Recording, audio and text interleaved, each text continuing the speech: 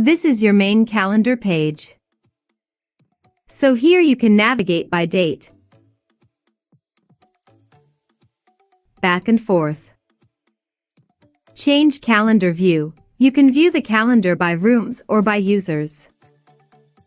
Change the interval of the time slot or select the number of days.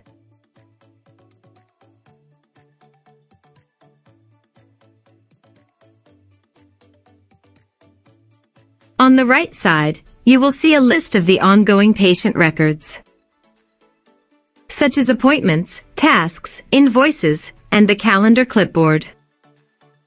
Click and drag down to create a new calendar event. Select a patient from your existing records or add a new record.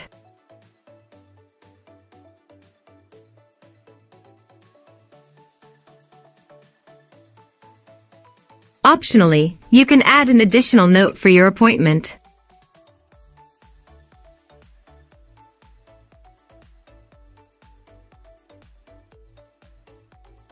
Click on the Save button to create an appointment.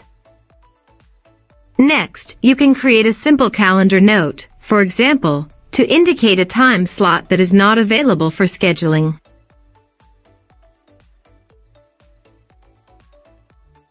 And another type of calendar record is the time slot. So this way you can schedule patients only inside of your available time slots.